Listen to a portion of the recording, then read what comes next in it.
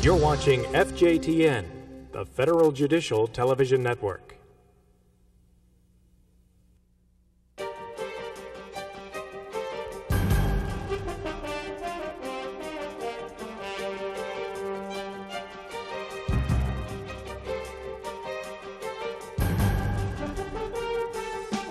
Live from the Judiciary's teletraining studio in Washington, D.C., the Federal Judicial Center presents Negotiation and Effective Court Administration, a professional development program for staff of the U.S. courts.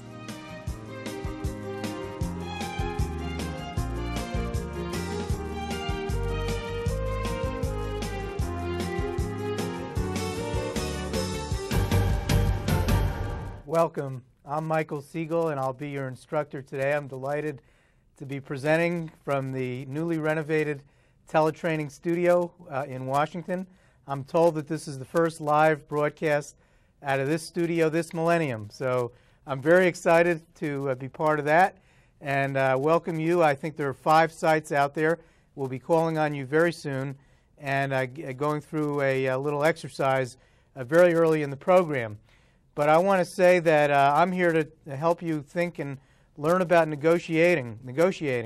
And negotiating is a very important skill. It's important for various reasons. First of all, it's important because when we can creatively solve conflicts, we can extend our resources, we can extend our energy, we can make our agencies and organizations more effective, and we can do better work. So it's as simple as that. Organizations that find creative ways to solve their conflicts, to solve their disagreements, are really able to perform better. It's been proven beyond a shadow of a doubt that that is the case. Secondly, we are in an era when the old notion of command and control, that managers would get things done by barking out orders, that era really is coming to an end with the diffusion of information, with people feeling more empowered because of their knowledge. It's more a matter of persuading people to go along with organizational goals and not so much ordering them. The command and control is really falling by the wayside in many ways, and negotiation skills are a very good replacement for command and control, and we'll talk about that as a leadership tool and as a management tool for effective administration in the courts. Now, the good news is that these skills can be learned by anybody. They are not the province of a chosen few. You don't have to be Henry Kissinger. You can find your own negotiating style. You can find your own strengths, your own resources. We will guide you with some principles, but the way you actually implement those principles, as you'll have a chance to do in part 2 of this program, that's going to depend on your unique blend of strengths. And you will find that you will be a different style negotiator than the person sitting next to you. And speaking of the person sitting next to you, we're going to start you off with a little exercise with that person, and we're going to call that person your neighbor for these purposes. And so we're going to ask you to turn to the person sitting directly next to you, and if it's an odd number, you can do a group of 3. And we want you to talk to each other about what you find easy about negotiating, whether you're negotiating in a business or an organization or a government agency or a community organization, or whether you're negotiating in a more personal situation. What's easy about the process? And then secondly, what's challenging about negotiation? We all know that this is not a simple thing, although many people think it's a simple thing. It really is a complex process involving a lot of different skills and human emotions and so forth. And we're going to try to shed some light on what these are. So what I want you to do, though, is tell me what you're thinking about as easy and challenging, and I'll make some notes. I'm going to give you about 4 minutes to have this discussion, and I'm going to then go out to the sites. I think I'll start on the West Coast. We'll go out to the bankruptcy court in California, and then we'll come eastward and go to Maryland, and then we'll go to the middle of the country and go to Chicago. We're going to call on you all the sites before the day is over, because there are only 5 of you, so there's no chance to hide in this course. And we'll be very interested in your comments, again, about what's easy and what's challenging in negotiating. See you in about 4 minutes.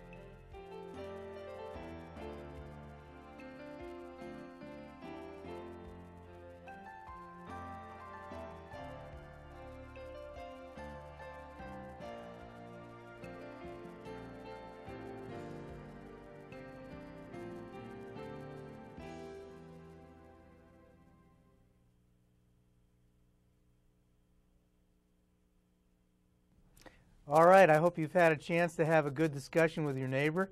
I know we'll get some rich ideas as we begin to go to the sites and to ask you for your feedback on Push to Talk.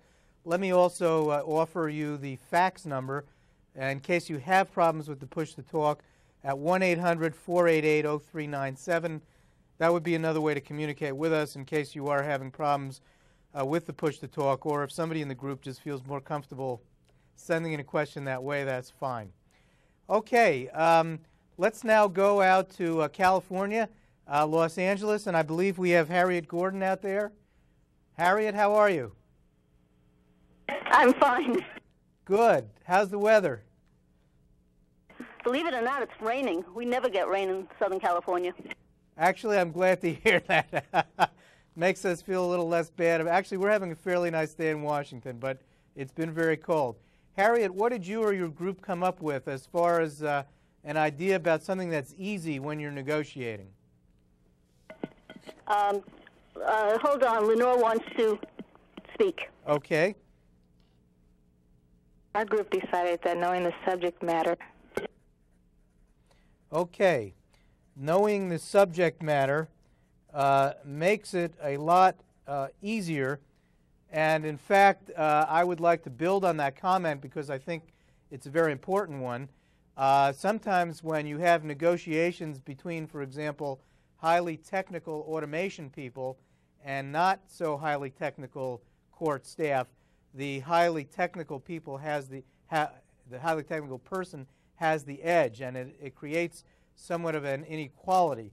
So in an effort to equalize things, it's very helpful if people with more knowledge can share that knowledge and put people on an equal footing and then have a negotiation. You're absolutely right. It makes it much easier when you know the subject matter. So thank you for that idea, Lenore. Is there another idea there before we move eastward on something that's easy in negotiating? Anything else in... Okay, this is Harriet, and it's finding out what the other person wants, asking questions. Okay, finding what the other person wants is easy, or when you can do that, it definitely does make the negotiation easier because then you have it out on the table, and that becomes something that's easier to move from. One of the problems is that some people are actually reluctant to tell you what they want or are shy about telling you what they really want, trying to disguise it, for example, with something else. And when that happens, as you correctly point out, I'm intuiting something from what you're saying, it becomes more difficult when you kind of have to, struggle with what the person really wants or is motivated by. So it's much easier when people are upfront about it, even if it seems direct, or even if in some cases it seems even aggressive. It's probably better and more effective in negotiating than to have to search and constantly probe for what the person really wants. Thank you for those ideas. I'm going to move out now to Maryland. Rebecca Tate, are you out there? I'm here, but I'm not going to be the spokesperson for this question. I'm going to turn it over to Diane Poling. Okay, let's still stay on the easy, and then we'll move over to the challenging. Diane, what do you have for us? We talked about some of the same things, determining the boundaries of what the parties involved need or what they want. Okay. This is a good point, and it's a slightly different point, and that is exactly what are we negotiating? Is this one issue, or is this a multiple issue situation? Do we want to take it one step at a time? Do we want to try to disentangle some of the issues from each other because they're all in one package? It's almost impossible to get through them all. Maybe we can do them one by one. Maybe we can find the easier one first and build some momentum that way.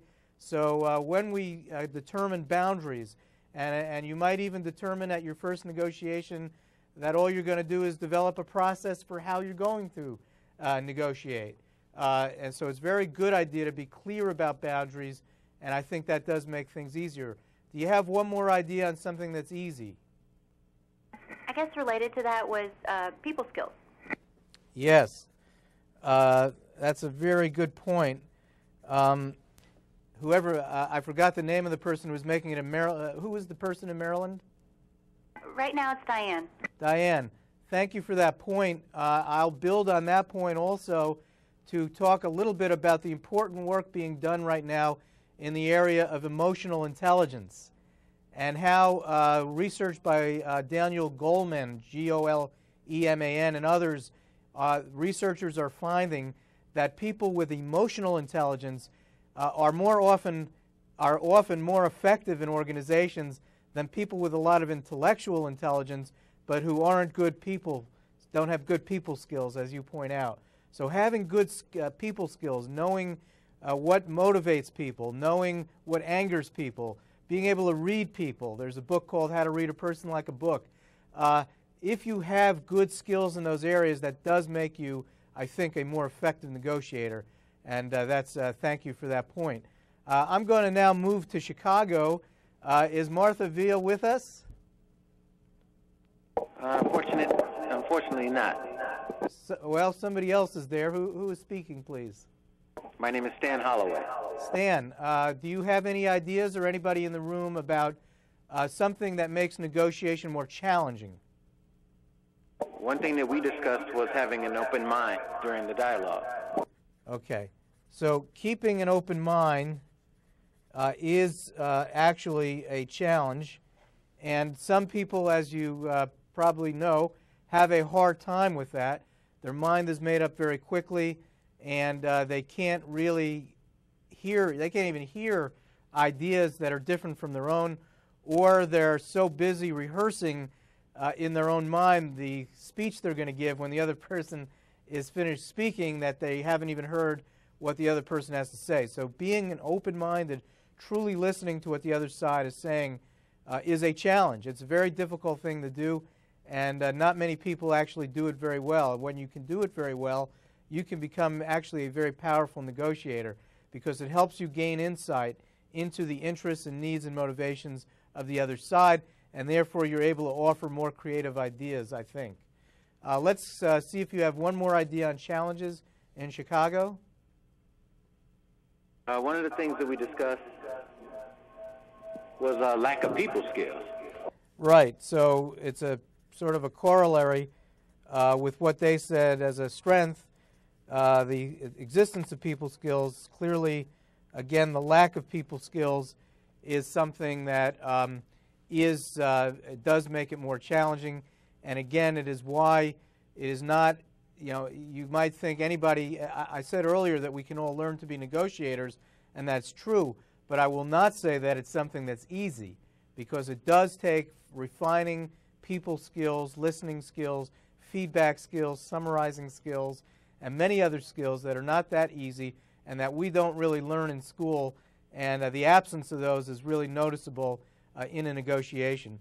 I'm going to go to one more site and see if they have anything to add, either on the easy side of the ledger or on the challenging side, and let me see if Rhode Island, is Jennifer Diaz available? Hi, we're here. Excellent. Jennifer, do you have anything to add, either in the column of easy or challenging? Sometimes it's challenging just to stay calm in the whole situation of negotiating. That's really an excellent point. And that's particularly challenging when the other party does things to break your calm. And for example, I've seen people seat people directly in the sunlight when they're negotiating. In other words, seating them at a seat where the sun is shining directly in their eyes. It's hard to stay calm physically, physiologically in that situation. I've seen people blow smoke in other people's face during a negotiation. These things obviously make it hard to stay calm, and there's also a whole host of other things that people do to challenge you to stay calm. But it's very important to stay calm, because you probably do better thinking when you're calm. And that is a very important point. Thank you for that.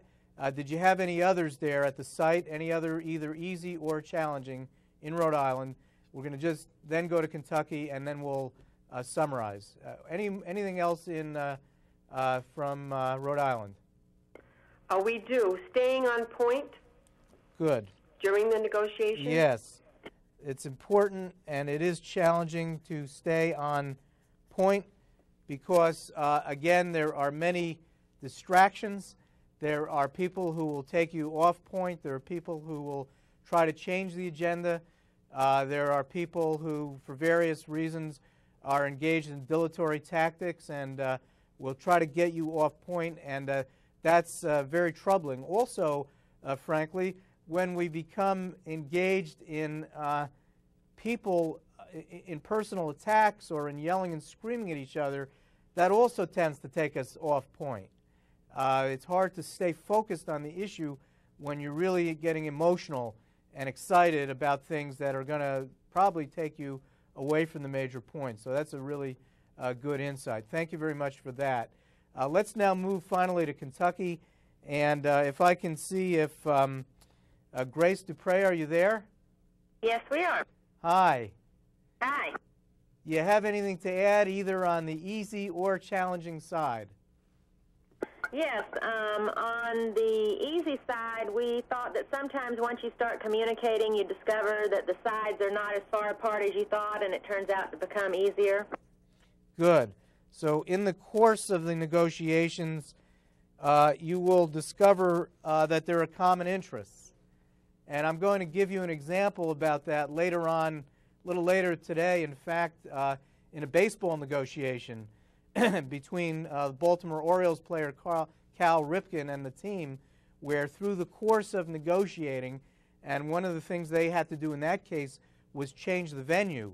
They had to move the negotiation out of downtown Baltimore and into a more scenic, I don't mean to say that downtown Baltimore is not scenic, parts of it are very scenic, but to a very rural, beautiful, with clear blue skies and chirping birds, where they found when they moved the venue and they got the negotiation rolling, they were able to find common interests. So that does make things flow a little better. Let's take one more idea there from Kentucky, again on either side of the ledger.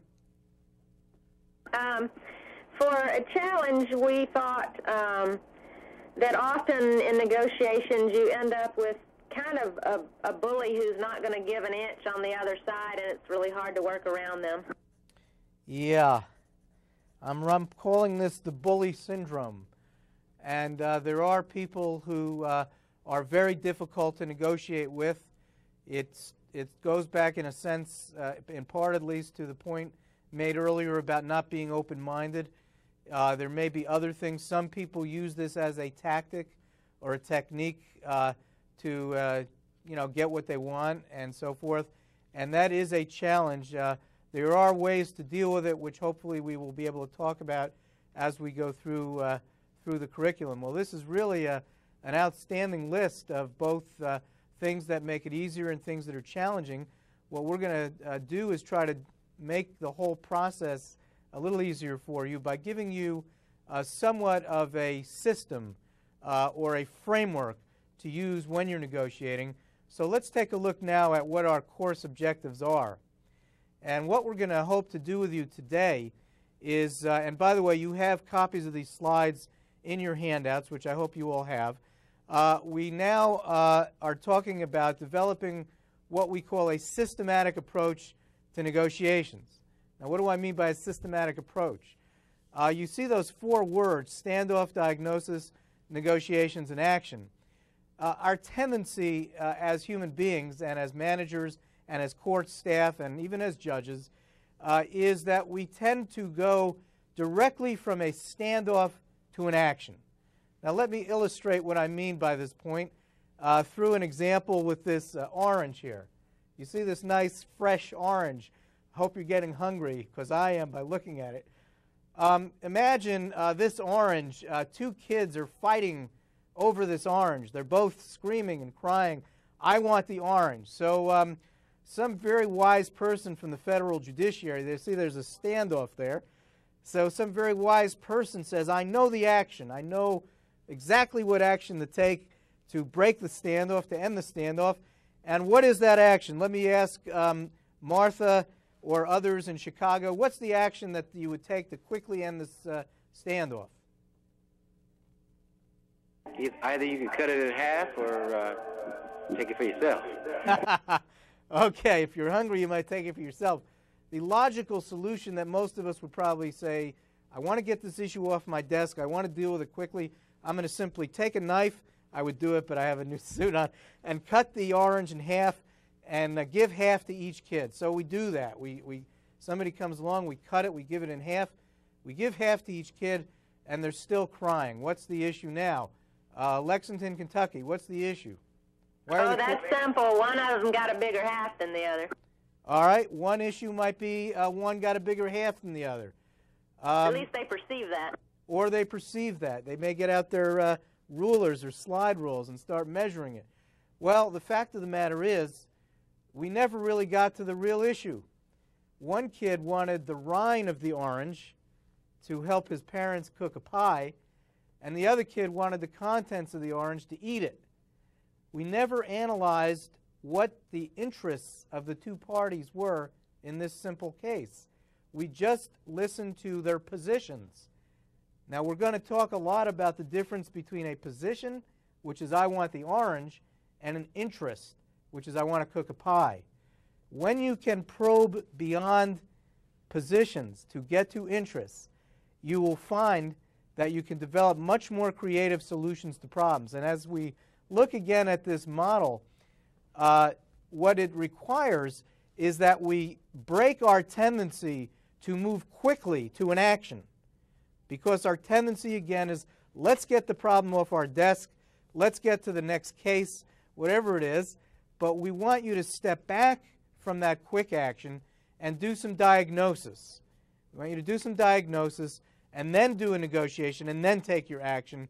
So it will probably slow the process down just a little. And I know that's not always realistic because sometimes you need to solve problems quickly. But I guarantee you, you will get better solutions if you do more diagnosis. And we're going to give you some tools with which to do the diagnosis in order to take better, more creative, and more effective actions. Finally, we're going to describe and use, and next time you will actually have a chance to use what we call principled negotiation. There are many different terms that we could use. Some people use the terminology win-win negotiating. I like the term principled negotiation because it's based on 7 principles, which I'm going to, with your help, elaborate today and go through 7 different principles and then have you try to apply them in a case that you'll negotiate next time we meet, which is next Wednesday, I believe. Now, let me ask if there are any questions at this point. Otherwise, we're going to move into the next segment of the program. Michael, this is Kentucky. Based upon what you said, I was wondering about the slide. It looked like you were saying we should go from standoff through diagnosis, through negotiations, and then finally to action. Is that correct? That's correct. It may be confusing the way the diagram is presented, but that is what I meant to suggest. I'm suggesting that the action be the last step. And whether it's clear enough on this slide or not, that's what I'm intending to say. What I want to really prevent is the tendency to move directly from the standoff to the action. That's really the main point. Does that help? Yes, thanks. Okay. Any other questions? Okay. Let's then move to take a look at some negotiating systems. Now, when you're negotiating, you have choices to make. You don't have to negotiate the same way each time. And what's involved in a negotiation are 2 different things: the venue or the method by which you're negotiating and the substance of the negotiation. Now, both are equally important, venue and substance. For example, I tell clerks of court and chief probation officers and other court executives, I say, if every negotiation you have with a judge is in the judge's chambers, you're immediately putting yourself at a disadvantage because the venue in that case is very favorable to the judge. There he or she is in their seat of power, surrounded by all their accoutrements of power, and there you are basically as a supplicant. I know it may not feel that way, but it can have that effect and particularly be perceived that way by the judge. So I suggest maybe try for a more neutral territory where the judge isn't quite so enmeshed in all the accoutrements of power, and where you can perhaps reduce some of the inequalities that exist in power that are so prevalent in the judiciary. So venue and content are both important. This is why they argue for a long time in international negotiations. For example, in Middle Eastern negotiations, what city shall we meet in? Shall it be Madrid, or shall it be Oslo, or shall it be Spain? Where should we meet is a very important question. We met most recently, they met in Shepherdstown, West Virginia, and that was a very deliberate choice. It was very deliberately chosen not to be in Washington, D.C., because they wanted less interference from the press. They wanted less publicity about the negotiations with Syria between the Syrians and the Israelis that just took place. Recently, they moved it up to Shepherdstown, which is a little more removed from the heavy media concentration and so forth. So think about venue and think about substance. Both are equally important. Now, any system, and we're going to give you 4 different systems of negotiation, any system you use should be judged according to Fisher and Urey in their book, Getting to Yes, which you have listed in your bibliography, should be judged by 3 criteria. 1, does the system produce a wise outcome? 2, is it efficient? And 3, does it improve or at least not damage a relationship? Again, 3 questions you should ask about whatever system you're using. 1, does it produce a wise outcome? 2, is it efficient? And 3, does that system of negotiation improve or at least not damage a relationship? Now, with those 3 questions and with the ideas of venue and content in mind, let's take a look, if you will, at a catalog of negotiating systems. I'm going to describe 4 different ones, and the first one we'll talk about is called hard positional bargaining. Now, in hard positional bargaining, you say yes, I say no. Sounds like a Beatles song, doesn't it? You say the office with the window, I say the office with the window. You say the Pentium computer, I say the Pentium computer. We put our stakes in the ground, you put your stake here, I put my stake here, and we continue to dig our stakes deeper and deeper into the ground, and it becomes less and less likely that either of us will make concessions, because what's happening is that we're becoming tied more to our ego, and it's becoming a contest of wills, and we're becoming less focused on what is the best idea. In fact, in hard positional bargaining, frequently who's right becomes more important than what's right. I'm not going to give in to her again. How many times have we heard that? By the way, this is why kids are fantastic at positional bargaining, because they have more energy. They don't get tired the way we do. And actually, the outcome of hard positional bargaining frequently is who gets tired first. I can't argue with you anymore. Have your way. I just don't have the energy to continue this. Take leave. Take this project away from me. I can't argue with you anymore. So in hard positional bargaining, we are acting, in fact, if you look at Albert Einstein's definition of insanity, he says that insanity is doing the same thing over and over again and expecting a different result. In hard positional bargaining, in a sense, we are acting insanely, because we say, well, maybe if I raise my voice, maybe they'll really understand my point. I'm not going to change my point. I'm not going to change my approach, but I'm going to speak a little louder, or I'm going to get mad, or whatever it is. I'm going to get sarcastic. We don't really change our approach. We keep going the same way. Now let me go down to California, Harriet's group there in the bankruptcy court.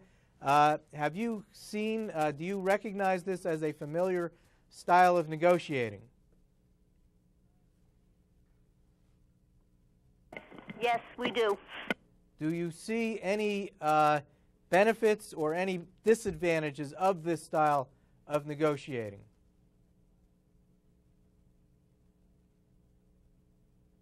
No benefits. Okay.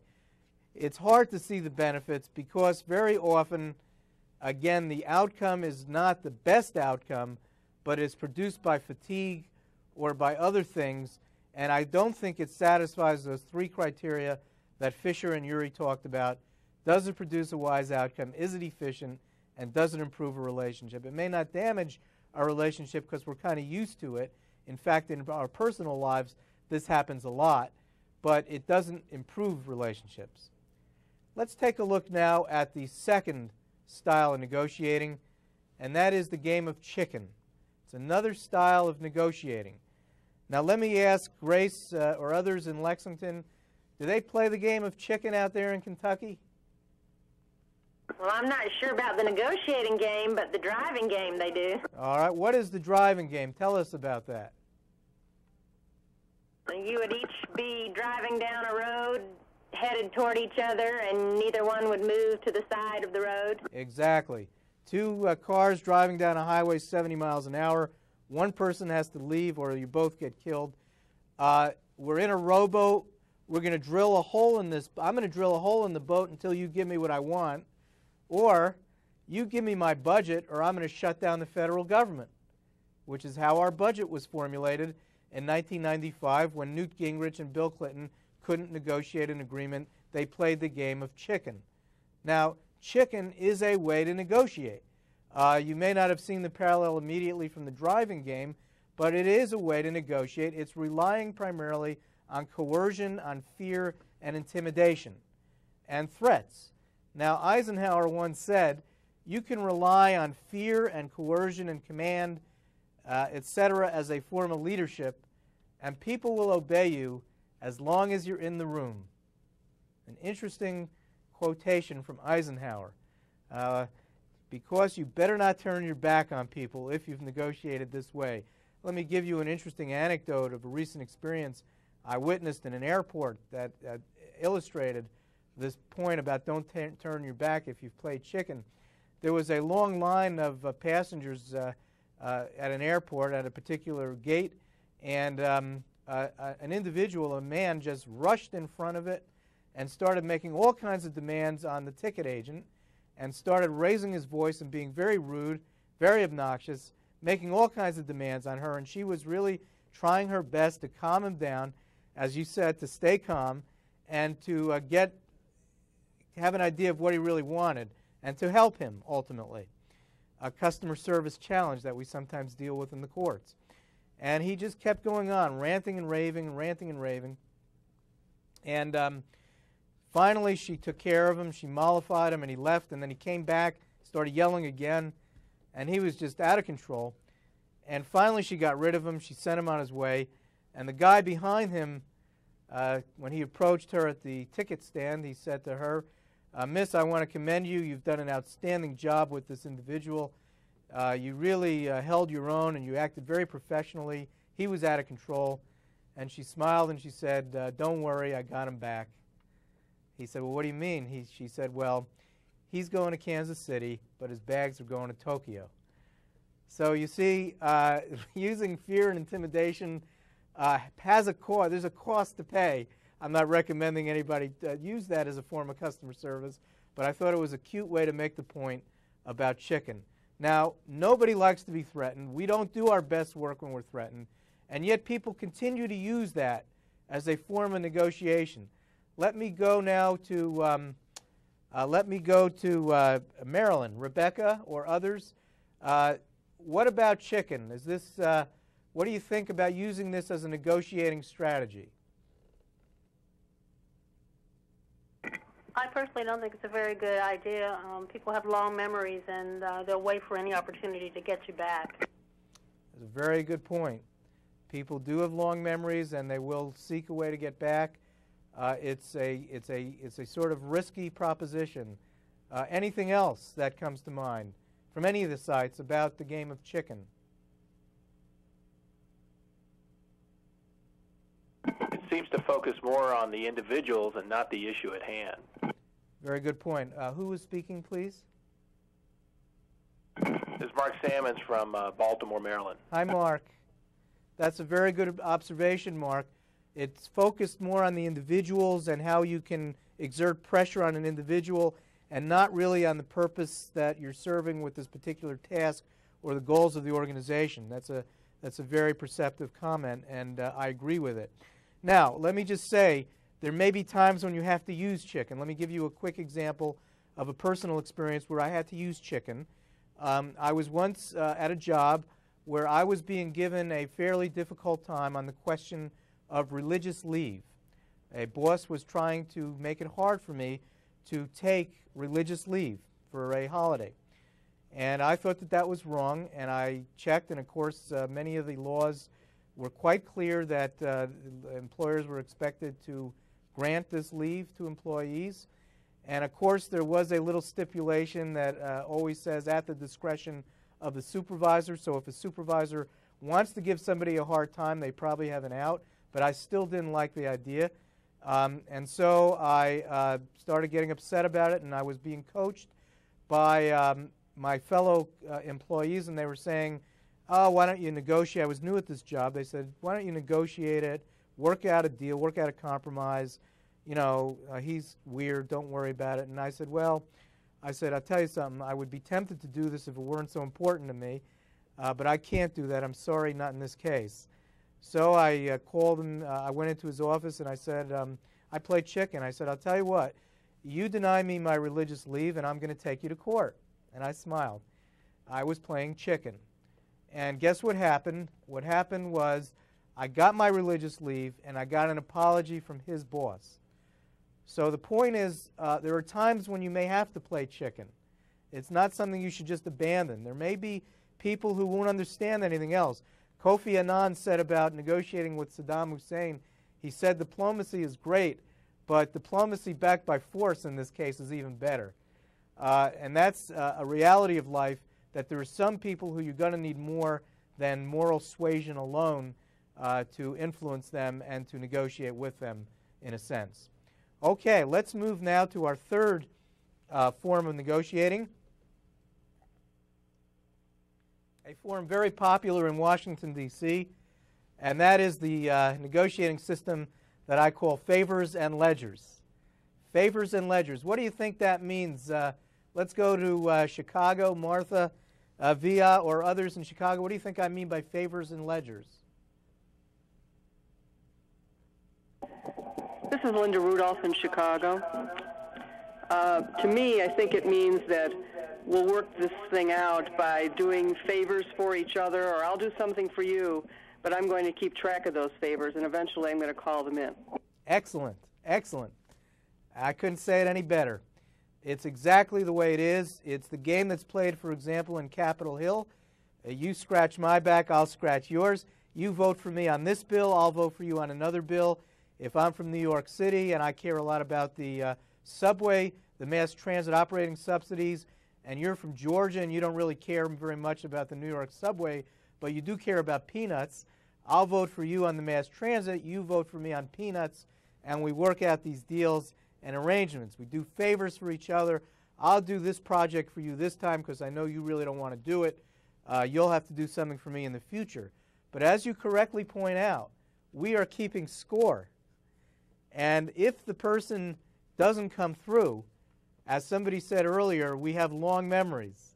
So while this is a very powerful form of negotiation, and by the way, the reason it's so powerful, the reason favors is so powerful to negotiate, is that the human dynamic of reciprocity is very powerful. Fascinating study on this by Cialdini. You have a book listed in your bibliography called Influence by a social psychologist named Cialdini, who studied the way people influence each other. And one of the ways is through reciprocity. And he did a fascinating study of the Hare Krishna. They used to go to people in airports and ask for money, and they got absolutely no money, nothing, very, very little money.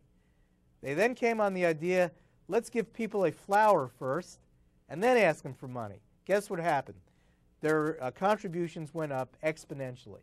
So reciprocity is an extremely important human dynamic.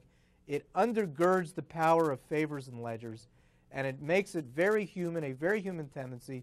But as you've correctly pointed out, it may not produce the best outcomes because in a sense, if the outcome of hard positional bargaining is who gets tired first, the outcome of favors and ledgers may be whose turn is it? Whose turn is it? Who owes who a favor? And that's not necessarily getting at your best answer. It's getting at who needs to do a favor for whom. Now let me go back to Los Angeles. Harriet or others there have any comments about favors and ledgers? Michael, I think in the long run you lose credibility. Okay, why is that? That's an interesting point. Well, you get the perception that your opinions and decisions are for sale. Very good point. Very good point. You give out the impression that your opinions and decisions are for sale to the highest bidder, and that is a very, very, that's not a reputation you necessarily want. That doesn't necessarily help your credibility. That's a very, very good comment. The other fact of the matter is some people have more to give out than others. If you're a clerk of court, you may have more favors to give out than if you're somebody else lower in the hierarchy and so forth. So we want to be careful about that and consider using it, maybe when we have to, but look at another form that I'm going to call principled negotiation. That'll be our last form of negotiation, and we'll come back to that after we take a look at a short video clip. Now what I'm going to do, let me set up, we're going to take a look now at a short vignette of a negotiation that's not going particularly well. It's a negotiation that occurs in the private sector between turns out a dentist and a computer expert who are in a business together. Perhaps an unlikely combination. Nonetheless, there they are in a business together, and they're having a pretty rough time solving a conflict. And I'm going to show you a short vignette of this, about a 7-minute vignette, and I want you to look for what systems of negotiation are being used, because it's primarily a negative example, but it'll set us up to look at the other side immediately thereafter. So your assignment in looking at this video clip is what styles, what negotiation systems that we just described, hard positional bargaining, chicken, etc., do you see at work in the Hacker-Star negotiation?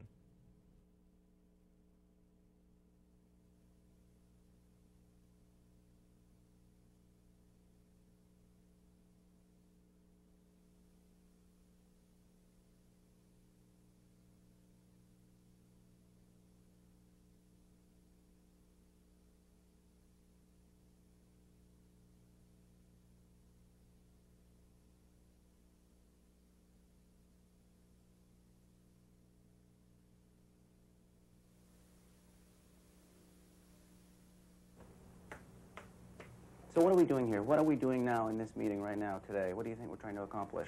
What do you think? Well, all I feel you're trying to accomplish is to vent on me personally.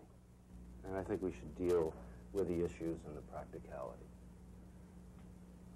Like, where is PowerScreen right now? PowerScreen is finished. It's a good program. Sorry, but you were wrong. Sorry, other people think it's great. But the fact is that you've gone out, you've negotiated with these people, you've got a deal. You made a deal behind my back. No, you're wrong. And I feel ripped off. You're wrong. It's not just the money, it's not just that, it's personal trust. I trusted you. I object to the behind your back scenario, because I showed it to you, I offered it to you on several occasions, and you rejected it outright, insultingly.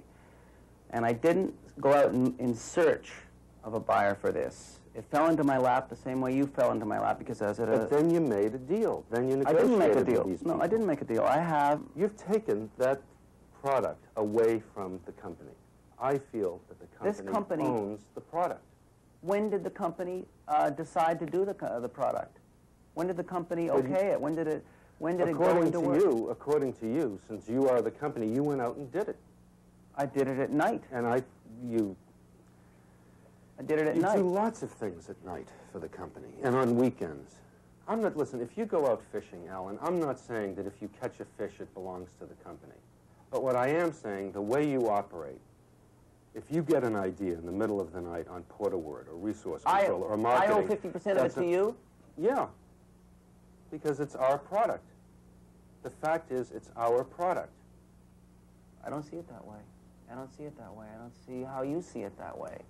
It's not our product, and how dare you even say it's our product when you remember distinctly saying, no, it's a terrible product 6 times to me. And even when it was finished and obviously a grand product, you said it's it was esoteric. a bad product. I said it was too esoteric. I didn't think it was Too practical. esoteric. I didn't think it was Translation. marketable. I didn't think it was, you said you put in thousands of hours. At the time, I didn't feel that that was the product in which to invest thousands of hours of development time. You've got to... You did it anyway.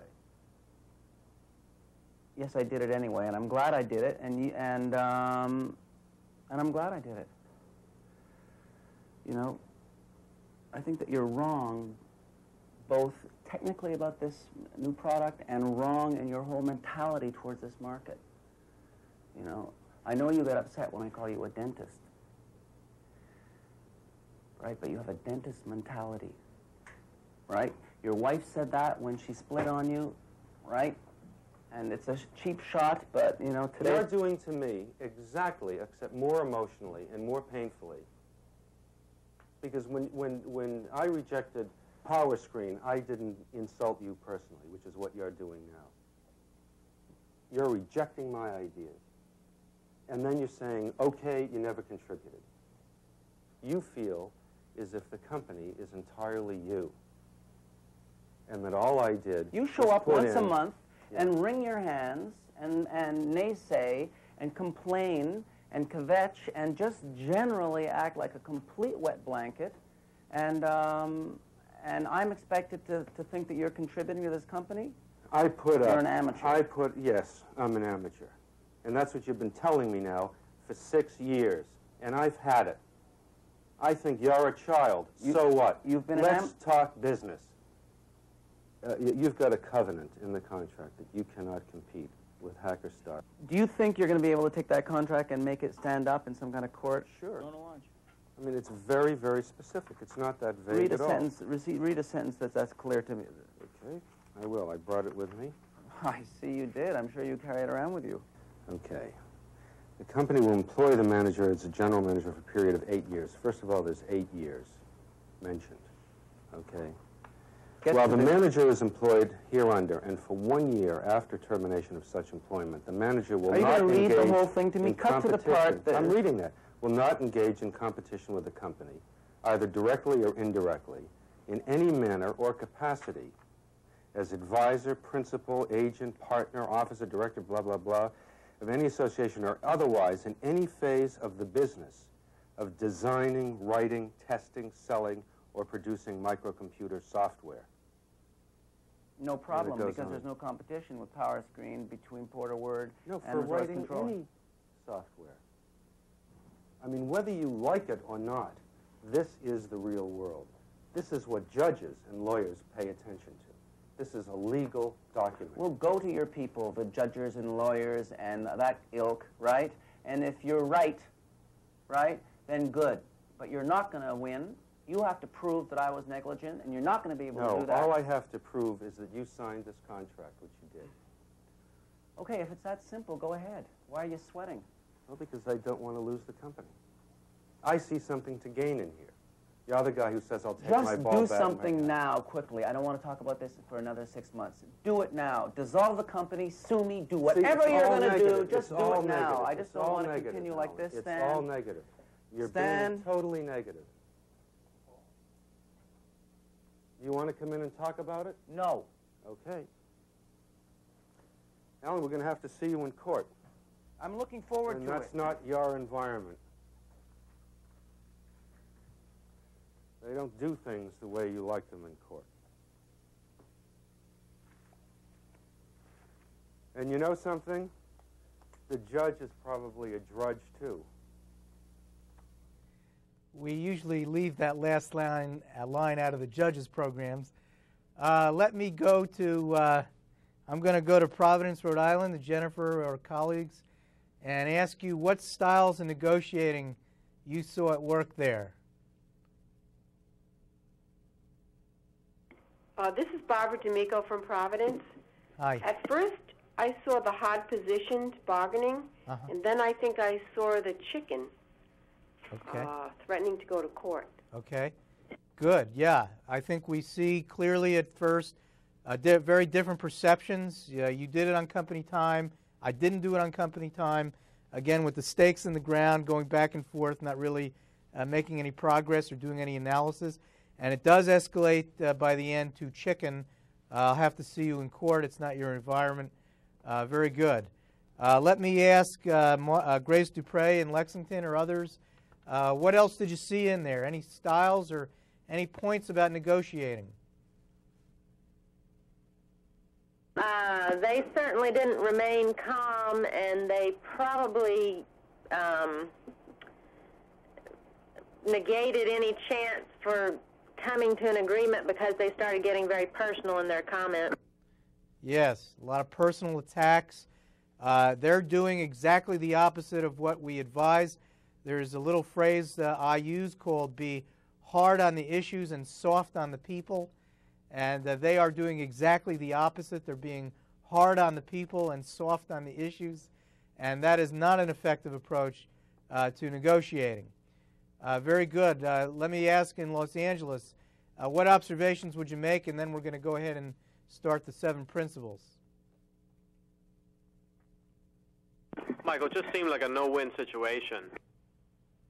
Do you mean that there doesn't seem to be a solution, or do you mean that the way they're dealing with each other is no-win? I think the way they were dealing with each other, there's no way they can come to an agreement. Yes. They don't have a process that will get to an agreement. You're absolutely right. First of all, look where they're meeting. They're meeting right there in the computer room. You can tell it's a little dated by the look of the computers. But that's not necessarily the best place to negotiate. The guy's blowing smoke in his face.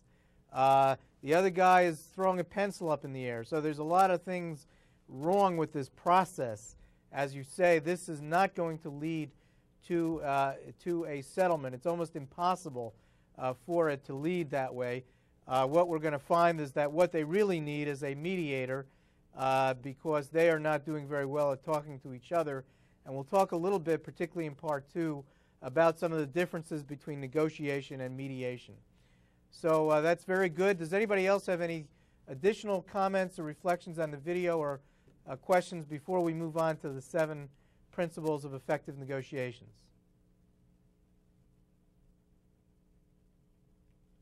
All right, then. Let's move on to what we're going to do is we're going to quickly reveal 7 principles of effective negotiations that you will see flashing across your screen right now. We're going to go ahead and take each one of these individually. We'll probably get through most of them today, and we'll save the last few for next time. I'm going to give some examples, I hope, of these principles in action and what it looks like to use them, and then try to have you apply them to a case study that we'll get to you for the session next week, where you'll have a chance to apply these principles in a negotiation between 2 judges, a bankruptcy judge and a district court judge, over the question of courthouse security. I think you'll find that an interesting case, and you'll be able to relate to it, I'm sure, very well. The first thing we're going to talk about is very important, and it is focusing on the interests. We talked before in that silly example with the orange about the difference between interests and positions. It is interests that brought you to the table. It is your interests, not your position, that you really care about. We want you to, again, be hard on the issues and soft on the people, and we want you to concentrate on what you really want and need. This is what we mean by focusing on the interests. Now let's take a look, if you will, at this diagram, which shows us that in any issue you face, there is usually the tip of the iceberg is the position, what you hear expressed. I can't get to the office before 9 o'clock, for example, is usually a position. But underneath that position is a clustering of interests. And if you can get to those interests, which does take some work because, as you can see, they're under the surface. People aren't always comfortable revealing them. People may even not be fully aware of what all of them are. But if you can get to them, you can develop much more creative approaches in a negotiation. Now let's take a look at a case study of this from the Middle East. You may remember the Six-Day War between Israel and its Arab neighbors, and the Israelis captured, as you can see on the larger map, the Sinai Peninsula, and they held it. And in 1978, Jimmy Carter, who was the American president at the time, said, I want to try to negotiate a treaty between Israel and Egypt over the Sinai Peninsula, particularly. And so they decided they were going to try to do that, and in the role of being a mediator. And they went to both sides. They went to Israel and Egypt, and they said, let us start by exploring your positions. And so they went to Menachem Begin, who at the time was the Israeli prime minister, and they said, Mr. Begin, can you tell us your position? And Begin said, of course I can tell you my position. I'm going to keep the entire Sinai. That's my position. Thank you for asking. They then went to Sadat, and they said, Sadat, what's your position? Anwar Sadat. And Sadat said, my position is I want the entire Sinai back. That's my position. Thank you for asking. So they had diametrically opposed positions. Now, one of you mentioned before that in the context of a negotiation, you could come to common interests. Well, the Americans decided, led by Jimmy Carter at the time, they were going to go back and ask each side not what their positions were because they already knew them, but what their interests were. So they went back to Begin and they said, Begin, we understand your position. You want the whole Sinai. What's your interest? And Begin said, my interest is security. I need this land for the security of my nation. I'm not going to even mention the oil fields. I'll give those back. But I have an air base there that I need for security. The Americans said, oh, you have an air base. What if we, the Americans, took that air base, moved it to the Negev, and paid for it? And Begin said, I've never thought about that. That's a very interesting idea. Let me think about it. And they said, okay, hold it right there. We're going to go back to Sadat. They went to Sadat and they said, Sadat, we understand your position.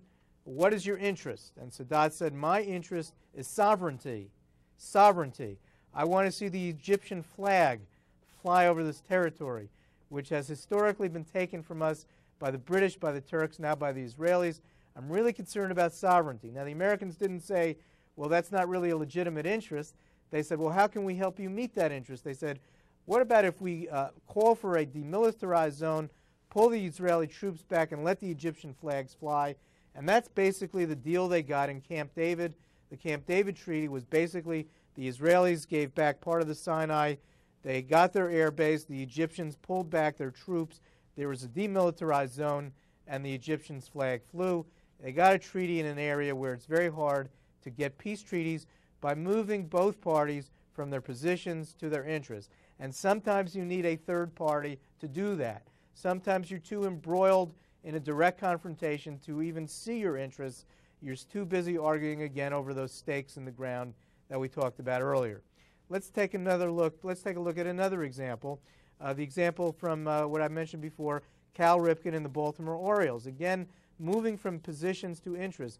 The Baltimore Orioles and Cal Ripken a few years ago were separated by several $1 million of salary that they were projecting out for Cal Ripken, and they were negotiating in downtown Baltimore. And finally, the mediator or the negotiator, a guy named Schwartz, who, by the way, has written a book called The Power of Nice. Interesting title for a baseball negotiator to write. He says, why don't we move this negotiation to my farm up in another part of Maryland where it's a little bit more conducive to a discussion, and they did. And what they found as they talked was that Cal Ripken's interests were different from his position. The Baltimore Orioles' interests were they wanted to pay him a fair price, but they didn't want to pay him a lot more than his statistics were meriting at the time, because in comparison to other players, it would be too much. But what happened was, as they got into the discussions, they realized that Cal Ripken's real interests were he wanted to be able to sell his goods in the stands because he and his wife like to support a lot of charities. He wanted to assure first-class hotel accommodations for him and his guests, which of course costs money. And he wanted what everybody in every organization all over the world always wants, parking. He wanted to be guaranteed parking, access to the stadium. And so the Orioles were able, and he were able to come together around these kinds of interests and bridge the gap that their positional bargaining was creating. So that's the difference between interests and positions. Let me ask if there are any questions about this point.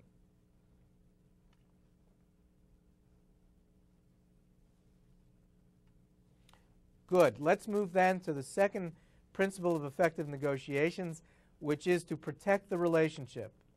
Now, the first principle here is to be respectful of the people. And you say, you guys in Washington don't know much. That seems pretty obvious. Let me go to the bankruptcy court in Lexington, Grace Dupre and others. How can you be either respectful or disrespectful to people when you're negotiating? Don't interrupt them, give them eye contact, and that kind of stuff would be respectful. I think use a calm speaking voice and polite tone. And all right, all very good ideas about respecting people.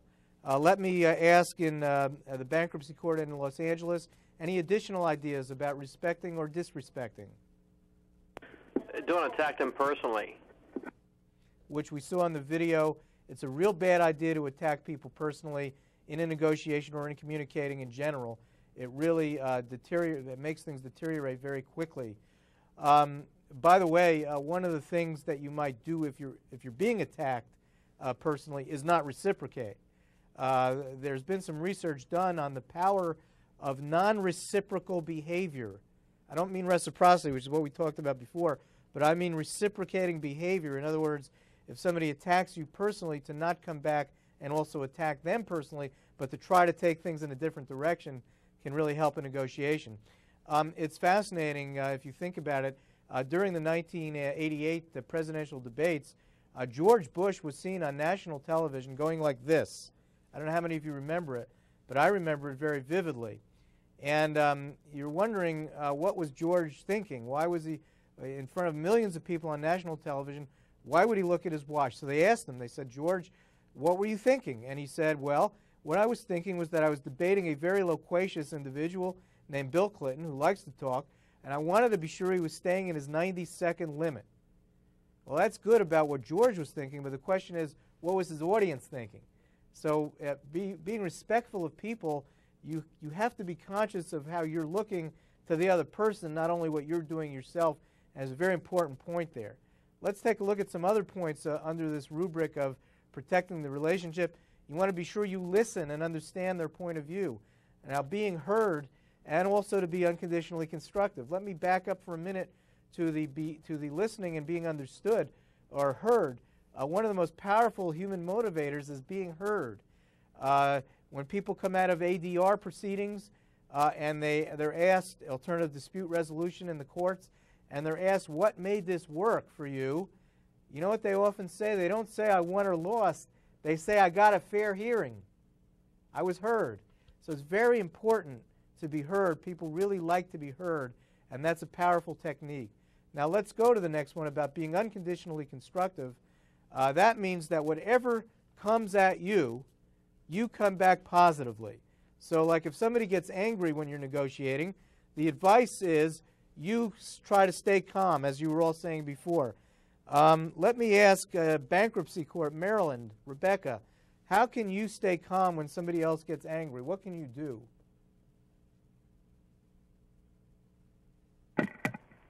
Take a deep breath, count to 10, just kind of be still before you speak. All right. Anybody else there have any techniques that have worked for them to diffuse anger or hostility?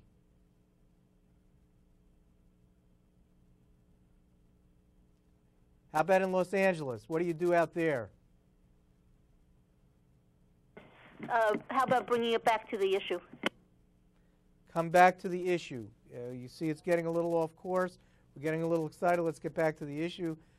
You can say something like, I appreciate the passion of your position, and then we offer job counseling. Or you can say something that I have said to a very angry person one time.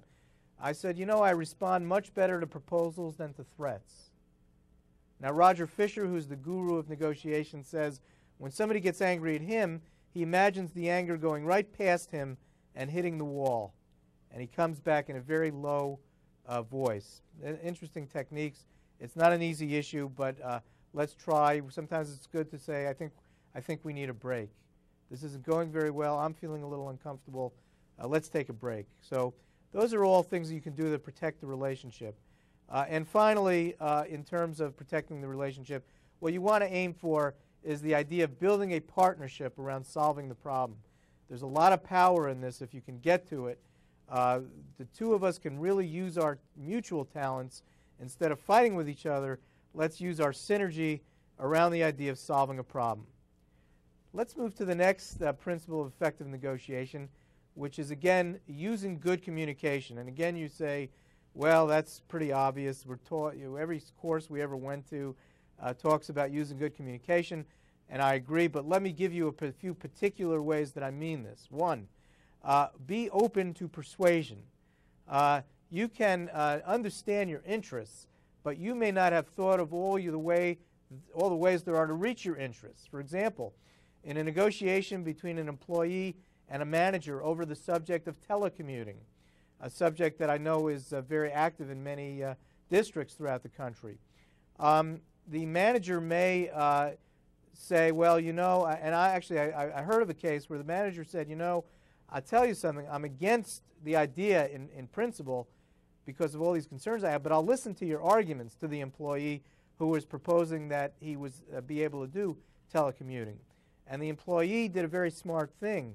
He approached the situation not from his perspective, but from the boss's perspective. Now, let me explain what I mean by that. If you were to persuade a boss for telecommuting, to do telecommuting, and you were doing it from your perspective, you would say things like, I don't want to sit in traffic. I want to be able to spend more time with my family. I want more uninterrupted time, and I want to be able to work at my own pace, whatever it is. These are all very legitimate and good reasons, but they may or may not be what's on the manager's mind. What's on the manager's mind are things like accountability, coverage, and equipment. What this employee did was he did research on those issues. How can I assure the manager of accountability? How can I assure the manager of coverage? And how can I get my own equipment or help the office with the equipment? And he did a lot of research, and he presented this information to the manager who really didn't have as many ideas as the employee did about it. And she said, you know something, we're going to try this out because you've persuaded me that you can protect my interests, so I'm at least open to persuasion. The first thing is be open to persuasion, and that's very important. Have an open mind, as you were saying when we did our little exercise. Second point here, demonstrate interest in the other person's point of view. Let me go to Chicago. How can you demonstrate interest in somebody's point of view, Martha? This is Anita in Chicago. You would demonstrate interest by listening to the person and responding to what they are saying.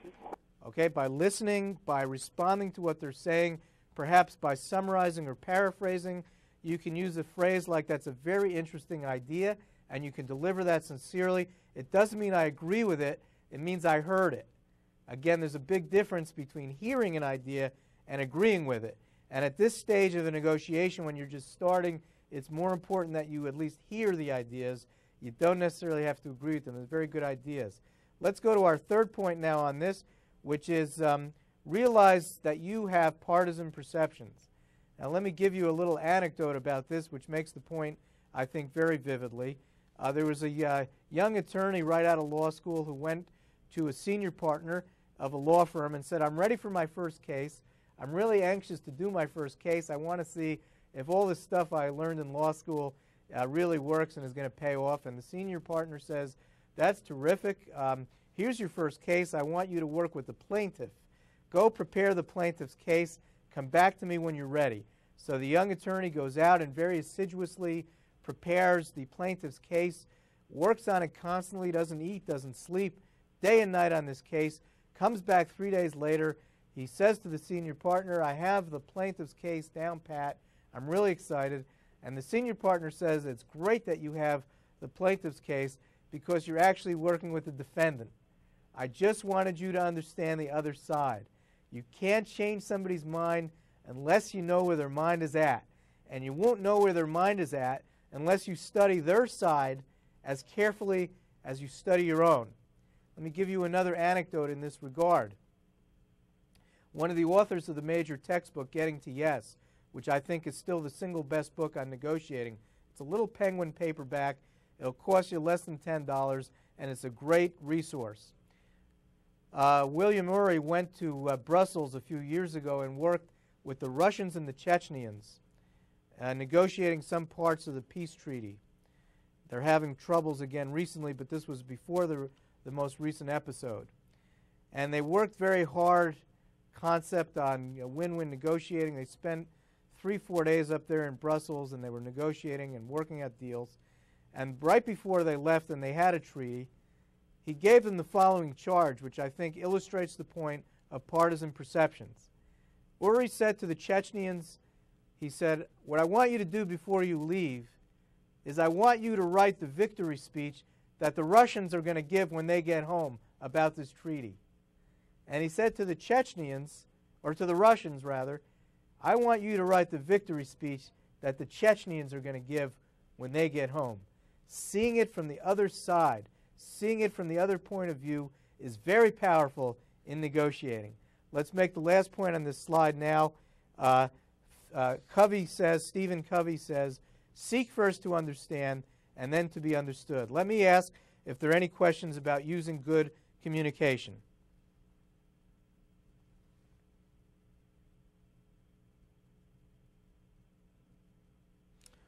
Okay, hearing no questions, we'll move on to our next point, a very important point in negotiations, which is to rely on legitimacy. Now, relying on legitimacy means when all else fails, you ask some very basic questions, such as, is the proposal fair, and is there an external standard or criterion we can use? Now, let me give you a few examples. Somebody says they want $200,000 for your home. That's a very interesting price. But can you tell me, how'd you come to that price? How'd you arrive at it? What's it based on? What are other houses selling for in the market? I remember in the old personnel system, an employee saying to his manager, I'd like a 3-step increase in the courts. And the manager said, that's a very interesting idea. I heard it. Can you tell me, is anybody else in the court system doing this? Is there any precedent? Is there any precedent? Is there any legitimacy? It's a very important part of the negotiation. I just saw a very interesting article about eBay, ebay.com, which some of you know is an online kind of auction system. And they were saying what makes this work is that there's a tremendous level of trust among the people using it. Some people have apparently quit their full-time jobs to sell things all day and night on eBay, and they're making out pretty well. But one of the things that adds legitimacy to it is that there is a rating system, that you as a auctioneer or a buyer or a seller are given a rating. What's it like to deal with this person? You get a rating. Is it pleasant? Is the person reliable, dependable? And that becomes part of your who you are, part of your identity. You get a rating by the other people in this eBay about how easy it is to deal with you and how reliable you are. And that's a form of legitimacy. It's fascinating. Some people have actually called their friends and said, would you say some nice things about me, even though you haven't bought anything from me lately, just to inflate my rating on eBay? Kind of an interesting situation. And the last point about legitimacy is that nobody wants to feel taken. Nobody wants to feel that they could have gotten a better deal, or nobody wants to feel that they could have done a little bit better had they had more information, or had the negotiation been a little slower, or whatever it was. I remember one time trying to buy a tennis racket at a very nice hotel where you should never buy a tennis racket, but being there and playing tennis and loving the racket and saying to the tennis pro afterwards, would this racket be for sale by any chance? And of course the tennis pro said, well, you know, we could let it go for about $180. Notice the phraseology. We could let it go for $180. And I tried to use some legitimacy. I said, well, tell me, how many times has this racket been used? And the pro said, well, it's been used once. And I said, well, you mean the time I just used it or a time before? Anyway, to make a long story short, I bought the racket for about $110, I think it was. Now, here's the kicker of the situation. It took me about 4 months to get up the courage to check out the real price of that racket, because I did not want to feel taken. And that brings us back to the point, nobody wants to feel taken, and that is another very important point about legitimacy. Now let me go to Chicago and ask, is legitimacy a concept you can get a hold of? Does it sound helpful in terms of doing negotiations? Do you see any uses for it in the courts?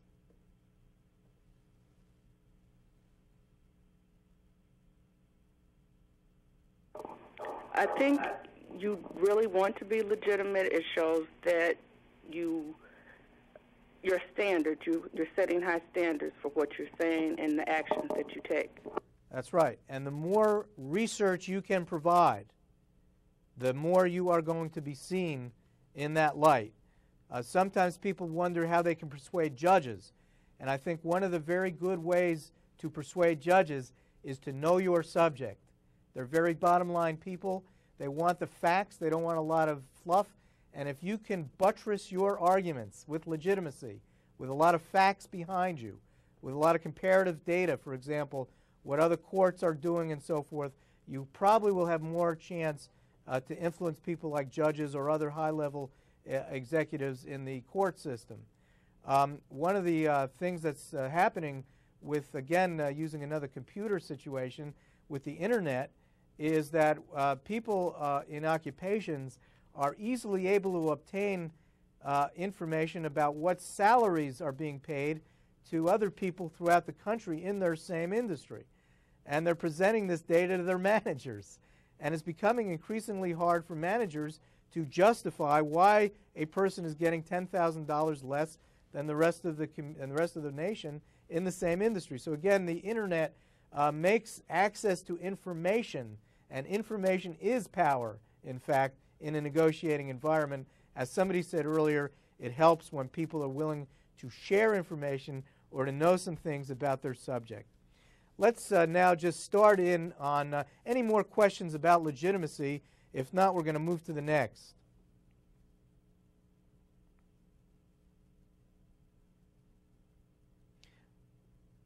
I will make one additional comment in that sometimes it's hard to get agreement on the facts that we're talking about.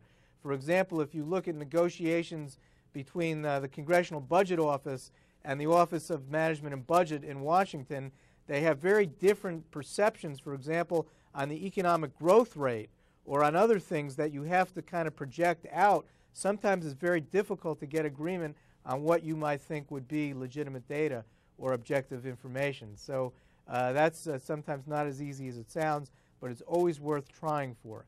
Let's move to our next point as we move to wrap up the first session, and this one is the considering the options. Now what we mean here is we want you to consider a wide range of possibilities. We don't want you to do what's often done, which is to fire hose ideas. The tendency we may have in our organizations is people will voice an idea and somebody else will say, well, we tried that before, or that'll never work here, or I know the boss won't agree with that, or forget it, there's no way. Or we make facial expressions, we roll our eyes before the idea has even seen the light of day. That tends to limit ideas, it tends to limit discussions, it tends to make people less willing to offer ideas because they feel they're going to be shot down. And so we want you to try to avoid the tendency when you're negotiating to fire hose ideas, to take a fire hose and put an idea out before it's even seen the light of day. Rather, we want you to keep an open mind and explore a full range of options when you're negotiating. Now let's look at the next point, which is not to dismiss anyone too quickly, as we mentioned. And then thirdly, I would say, let's use creativity in solving problems.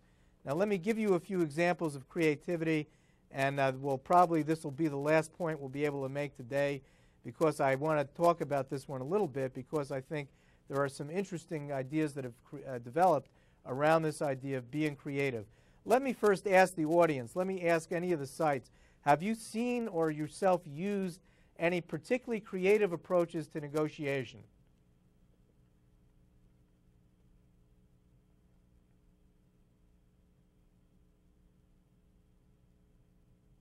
Anybody in any of the sites? Let me give you a few examples of what I've seen in the way of creativity, and it may spur some ideas among you.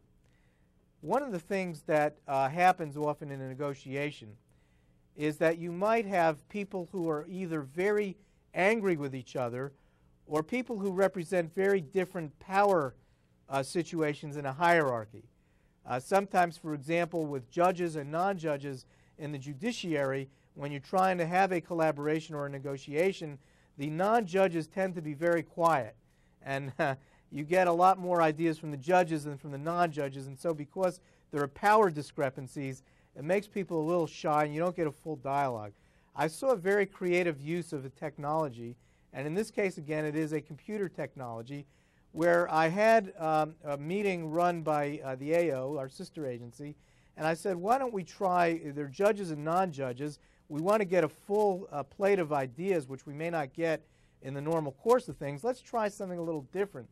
Let's seat people at computer terminals, and let's have them type their ideas, and let's have those ideas flash across a screen unattributed. So there's less chance that there's ego involvement in the ideas, and you know something? It really worked. We got a lot more ideas, and we didn't know who they were from, and we didn't care who they were from, and we got a lot better dialogue and a lot better approaches to a negotiation. So one idea is to use technology, if you can, to facilitate a discussion or a conversation that's not happening in regular ways. Another thing would be to search for different venues, again, for different places to have a negotiation. Again, the Israeli-Palestinian negotiations several years ago that ended up in the Oslo Accords were greatly facilitated by meetings of academics that were taking place in Oslo, Norway, because the Norwegians have developed a whole style of negotiating. There was an exhibit actually in Union Station on Norway recently, and they had a whole section on the Norwegian approach to negotiations. They like to get people out of the public eye. They like to have no press involved. They like to take them away from the public eye, put them directly with each other without a lot of formality, and they find that that really helps. And so these academics meeting in Oslo, Norway, were able to get some ideas into the traditional diplomatic process that was taking place in Madrid, and the Israelis and the Palestinians allowed that to happen, and they were able to move their negotiations forward that way. So we got to be really open-minded to a lot of different ideas, a lot of different strategies in order to get negotiation creativity juices flowing. Let me go ahead and stop there for today and ask you if there are any questions about what we've talked about today. We're going to head next week to continue to talk about these principles of effective negotiations, and then we're going to actually give you a chance to practice, to try it out, to negotiate a case study next week. But let me stop. We have a couple minutes left, and anybody who has any questions or comments about today's material. Mike, this is Harriet from Los Angeles. Yes. Did you overpay for that racket? Thank you. I forgot to tell you that I actually found out it was a $200 racket. So I did pretty well. But thanks for reminding me to finish the story. Any other questions?